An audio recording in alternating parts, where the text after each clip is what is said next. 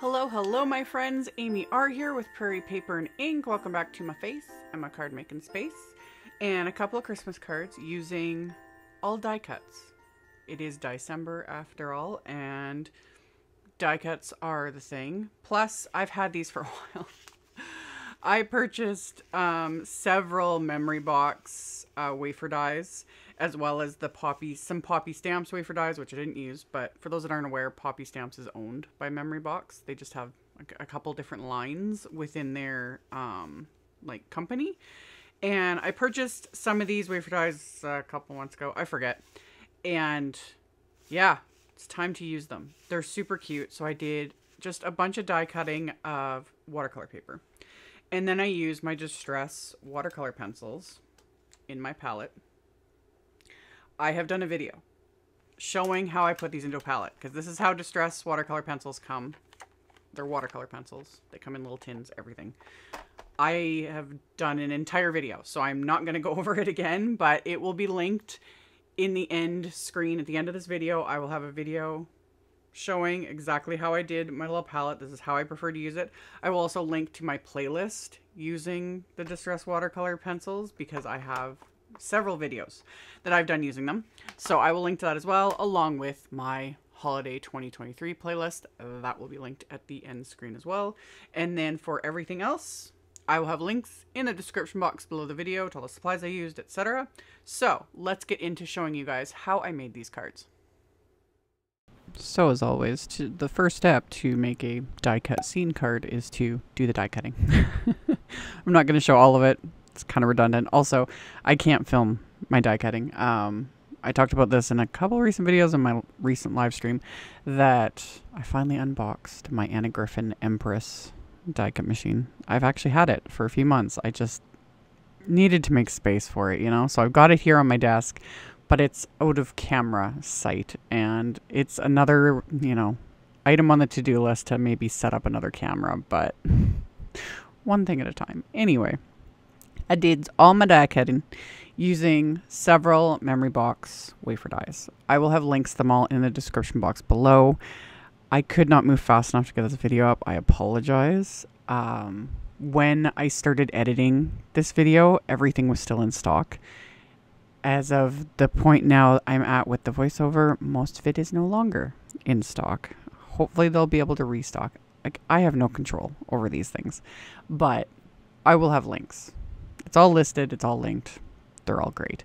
And yeah, anyway, I die cut all the watercolor paper using these little wafer dies, and ones, well, pretty much all of them, I die cut multiples of, because I knew I was going to do 2 cards. I had a rough idea what, you know, I was going to make.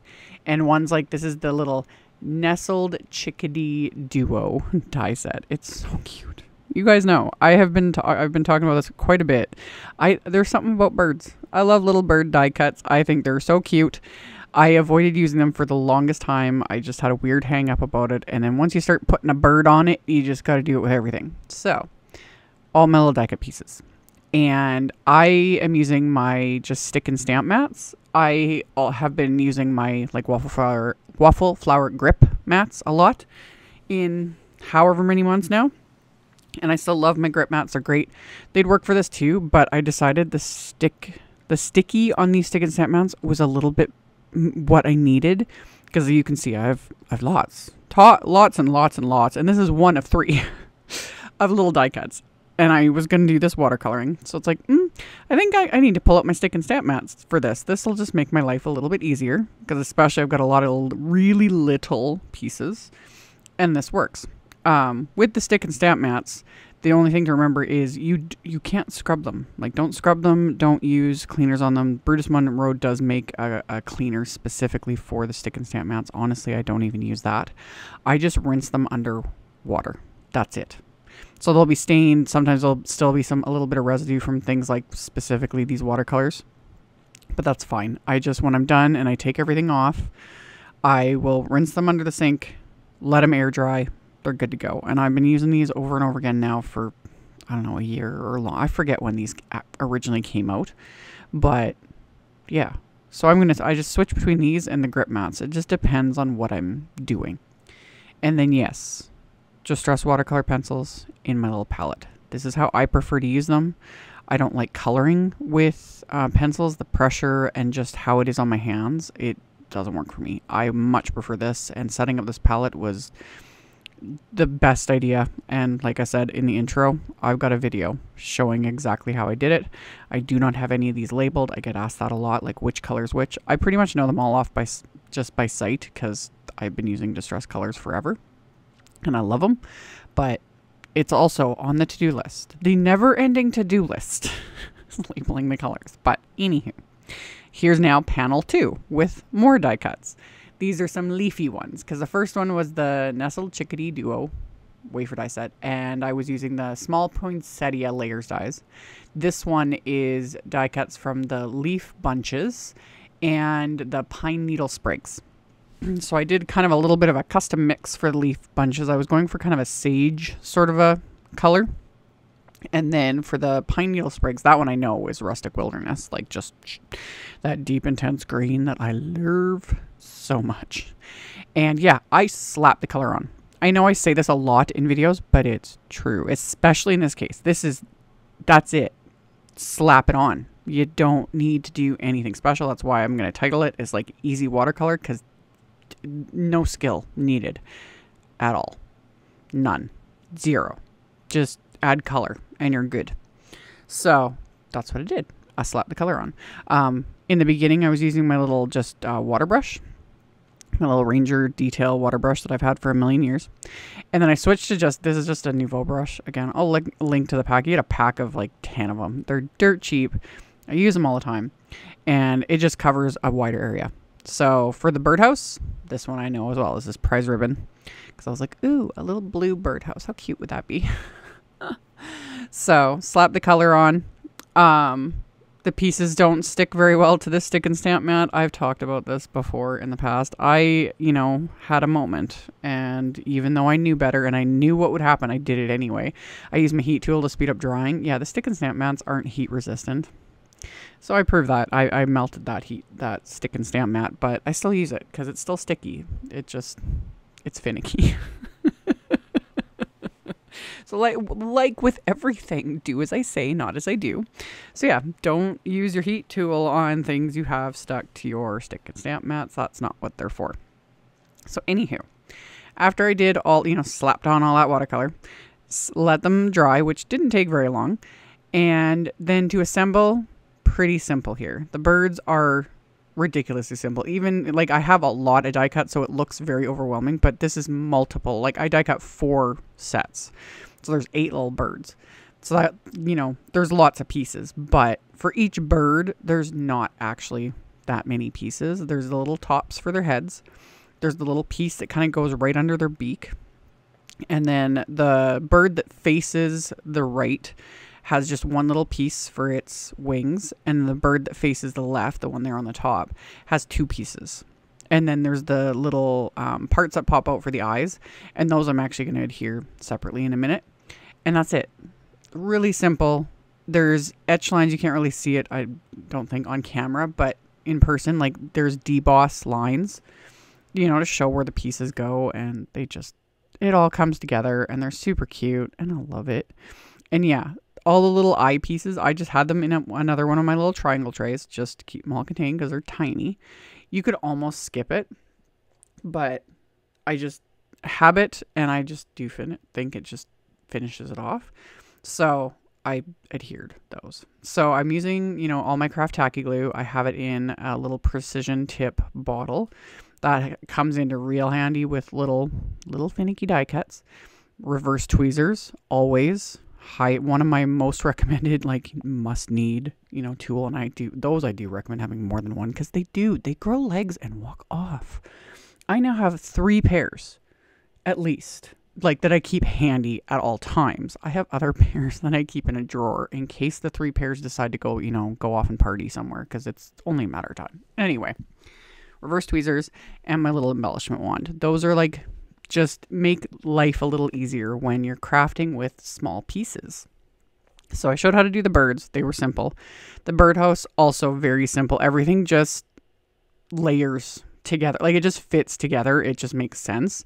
So that bigger piece that kind of goes on the front, and it just lines up, layers, just gives a bit more dimension. There's this larger roof piece, and then there's the thin piece that goes along the bottom of the birdhouse, and then there's 2 pieces that finish off the roof. And then there is also a die cut that has the snow, so you can choose whether or not you want to use that, you know, depending on the season you're making your card for. I had to hunt for my pieces that were for the snow. I couldn't find them. People have been commenting about that in live streams, how it's so much more realistic. And it's like, well, yeah, because in real life, like when I'm doing videos like this, I turn off the camera, or I just cut it out in editing, because you guys can't see me crawling around on the floor trying to find the pieces that I knocked over, or like diving through the random piles of whatever's on my desk, trying to find things like my washi tape. I had to stop filming and hunt it down. I keep it on my desk at all times. I use it multiple times a day. I couldn't find it. I don't even remember where I found it. It was in the most random place. Things like that. It happens all the time. All the time. So anyway, use the washi tape to cover the back of the opening to put this little circle in there for like the inside of the birdhouse.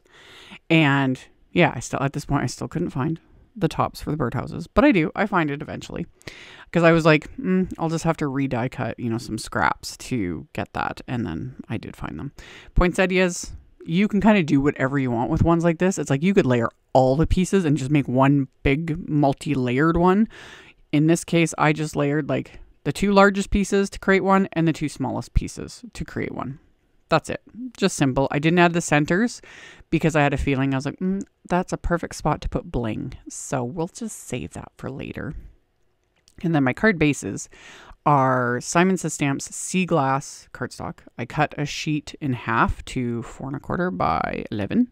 I'm scoring it at 5.5 inches. So these will be top folding A2 sized cards. So 4 1/4 by 5.5. And then I also die cut the same sea glass cardstock with the Pincushion plate wafer die. That's also from Simon Says Stamp. This came out in their November release, I think. And I've had it sitting here because I was like, oh, this is just my type of like kind of background, especially to do things like tone on tone. I also am thinking about I have a video in progress, and I was thinking of using this wafer die with white cardstock, like on a white card base, because I like that like tone on tone look. But if you want to zhuzh it up, you could like back it with like glitter paper. It would look amazing. But I did tone on tone for this because the like feature is the birdhouse and the birds and everything. And yeah, found the pieces that I had die cut for the tops of the birdhouses, so I didn't have to die cut scraps. It was all good. I was just being stubborn, and I found them underneath a pile of whatever else. Anyway, once I had that done, I've talked about this a lot. This is one of the reasons I like doing more than one card in a sitting, is I use one of the cards to figure out my layout of all the things, and none of it's adhered. It's there you can kind of see it there at the top of the screen, and then I can follow that on the other one. Now, if you're only doing one card, you can figure out your layout, take a picture of it with your phone, and then follow that. Because if you're anything like me, I've literally figured out my layout, taken a photo with my phone, forgot to reference the photo, and then forgot where I put everything. So this is also why I like doing 2 cards, because it's sitting right in front of my face, and I can't forget, what's going on. But yeah, I've shown that to you in videos, like just take a photo with your phone, and I'm not even joking. The amount of times like I'll be scrolling through my photos and I'm like, why do I have all these random photos of like partially finished cards? And I was like, oh yeah, I did that, and then I forgot about it.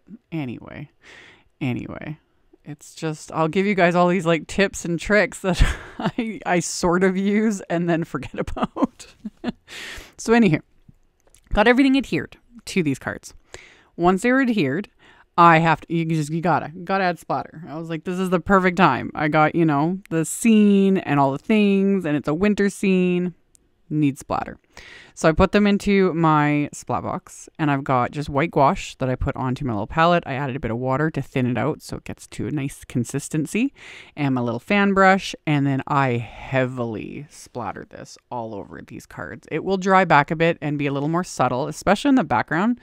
But again, in real life, it's just like, oh yes, we just, you can just feel it. It's just winter goodness. So After I heavily splattered both of these cards with all of the things, I set those aside, let them dry. And then this is why I had a few extra little die cuts, because I wanted to put them on the inside of these cards.